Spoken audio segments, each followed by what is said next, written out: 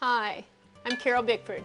Most people know me as Jeff Gordon's mother, but what?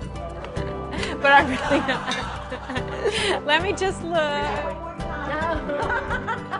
I never say it the same. I'm here with my friend Janice, who I've known for 40-some years, and we've done lots of cooking together over the years. Yes, and today we're going to cook my mother's famous chicken chow mein.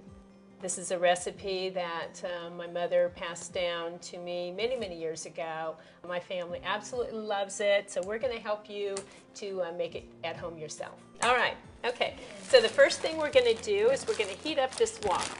We're going to put some oil in this already hot wok, and it's about 1/4 cup, maybe 1/3 cup. You know, I kind of guess at it, but it's just plain old oil, nothing fancy to it, no extra virgin olive oil or anything like that. As soon as that gets warm, Janice is going to help me put the chicken in, which I think the wok is pretty ready. Okay. So we're going to put the chicken in, and we're going to brown the chicken until we know that it's done all the way through. It doesn't take very long. One minute? Yep. So we'll just stick that in the pan. It's a lot. One of the things I suggest is not putting it in a really hot oil because it spatters and kind of makes a mess. So if you don't get the oil really too hot, spread it out and just let it cook. Let it brown until it's kind of a golden brown. You're going to be adding a lot more ingredients to it, so it's going to continue cooking in the juices and stuff after you start adding other ingredients. So it's not necessarily important that it cook thoroughly before you start adding the other ingredients. So here we go. And to this, we're going to be adding some chopped mushrooms. We're going to be adding, this is a combination of chopped celery and chopped yellow onion. And I think for this I use a sweet onion. And I love onions. If you don't like onions, maybe cut back on them a little bit. Janice here, her husband doesn't eat onions, so she cooks it without. And I know that the cookbook says a stalk.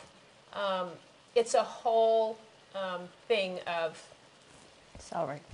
A whole, I guess a stalk, if a stalk is just one, it's the whole thing. It's not just one stalk. And then some fresh bean sprouts. And then the last thing we do is pour the chow mein over the noodles. I add a little bit of soy sauce to it as I'm cooking it, and I put it in as needed. Everybody has different tastes. Sometimes I use the soy sauce with less sodium, and if I do that, I use a little bit more. So it's cooking really good. While I'm getting ready to put some of these other things in, I'm going to have Janice stir this for me. And she does a great job at stirring my chicken. Whatever she tells me. She does whatever I tell her to do. What a great friend she is. Are we ready now? I think we're ready. This is what I add next. This is the chopped up celery and the onions. And I don't cook this very long. Because again, all of this stuff is going to cook in the sauce. I let it simmer, for 10 or 15 minutes before I actually serve it. So we just kind of stir that in there. We're going to add the mushrooms. And I love mushrooms. As you'll see, read in my cookbook, I love mushrooms. So I always go a little bit overboard on the mushrooms, but I don't think you can do too many. We're going to let the mushrooms cook down just a little bit, and the mushrooms are full of moisture, and they're going to add to the sauce. I'm going to add a little bit of soy sauce while Janice is stirring that up. And again, I don't put too much in because the mushrooms are going to cook down. The celery and everything's going to add a little bit more moisture to it. And this is a recipe that makes the house smell so good. Every time I cook this recipe, everybody's like, mmm. So It's just a recipe that I think even if you don't like it's not your Chinese food like you're used to seeing in a Chinese restaurant. It doesn't taste anything like that. So I think you like it. How we doing? I think we're doing Is it pretty too good. hot? I don't think it's too Okay. hot. I'm just All right. trying to keep stirring in here to get it all Okay. mixed together. And you just let me know when you think we need to add the bean sprouts.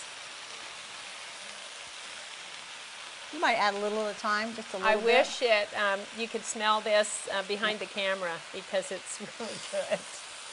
Smell it at home. Mushrooms. We're going to get ready to add the bean sprouts. Okay. And this recipe that we're making right now probably would feed a family of 4 or 5 easily. Whenever you think you're ready, I think this is we're your ready. dish. Here, Janice, I'll stir and you put some noodles in there. Just a few. There you go. That's good. Okay. Okay. You hold that and I'll dish it out. Here's this. Turn it off. Yum. This smells good, huh? Yes, it does. And I know it's going to taste very good. There you go. Oh, perfect. Just like in the old days when you used to cook for me. I know. Yeah. Here you go. Thank you. You go ahead. Thank you. And I'm going to have a bite. Just like it was when you cooked it many years ago. I love this recipe. It's my mom's recipe. And I hope you folks at home cook it and love it as much as we do. We did good. It's delicious. Very good.